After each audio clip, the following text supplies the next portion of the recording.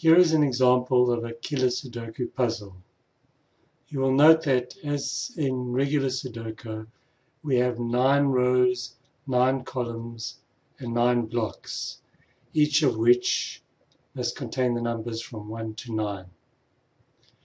But in addition, in a Killer Sudoku, all the cells are also divided into what are called cages, designated by these dotted lines.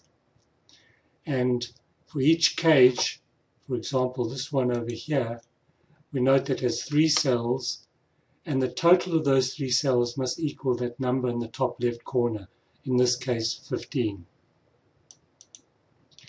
The only other rule in Killer Sudoku is that all the cells in each cage must be unique.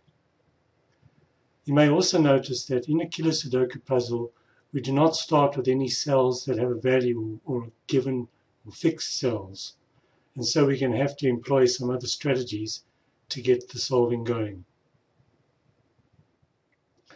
Okay, let's start solving this puzzle. A very useful place to start is what is called the rule of 45. This simply means that every row, every column, and every block must total 45. Because each row, column, and block contains the digits 1 to 9, those add up to 45. So let us look at this second block here. We'll note that we have this cage, and that cage totally enclosed within that block. And as you will see, those 3 cages add up to 10 plus 11 plus 15, which is 21, 36. Therefore, this cell must be 45 minus 36, and so we know it must be a 9. Now this cage here only contains 2 cells and totals 10, therefore this cell must be a 1.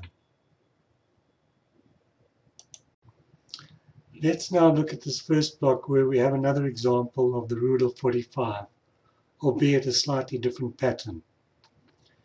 If we look at this cage, plus that cage, plus that cage, we see they are totally enclosed in the first block and add up to 32. Therefore, these 2 cells here must equal 13.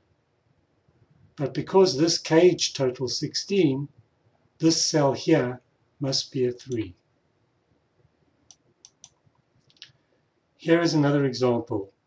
If we look at the first column, we see that this cage and this cage and this cage total 35. Therefore, these 2 cells must total 10.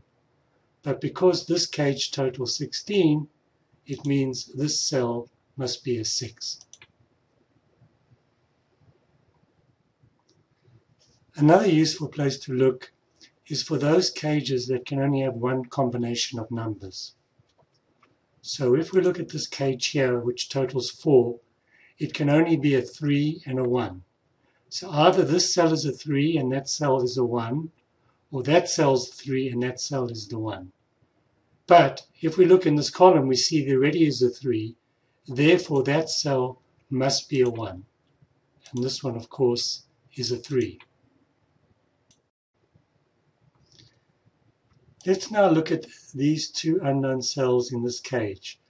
We know that they total 10, but what are the combinations of 2 cells that make up 10? Fortunately, in this version of Killer Sudoku, we have a nice handy calculator where we can enter the number of unknown cells in the total to see the combinations. So in this case, we know that those 2 cells are either a 1 and a 9, 2, 8, 3, 7, or 4, 6.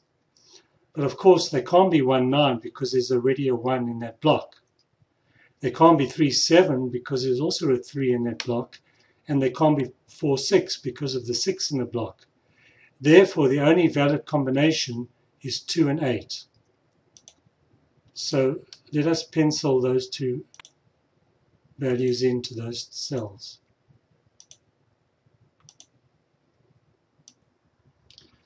Let's now look at this cell. The total for the cage is 5, So the cell could be the combination 1 plus 4 or the combination 2 plus 3.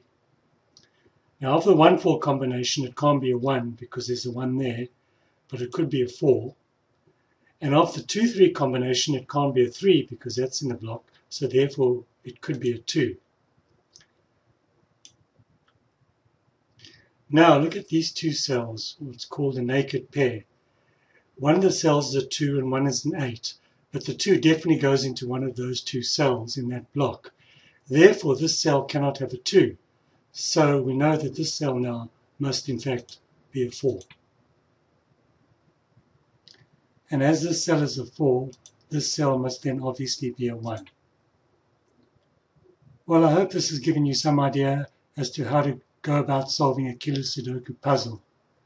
No doubt these puzzles are much more challenging than regular Sudoku, but they're really fun. Give it a go.